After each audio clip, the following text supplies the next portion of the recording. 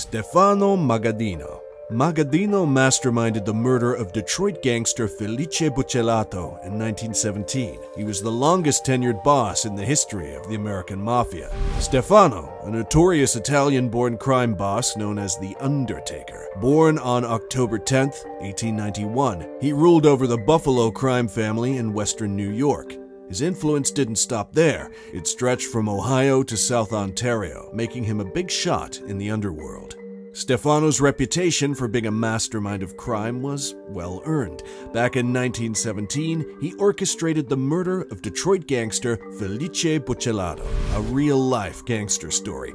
But what's truly impressive is that Stefano held the title of the longest-serving mafia boss in the history of the American Mafia.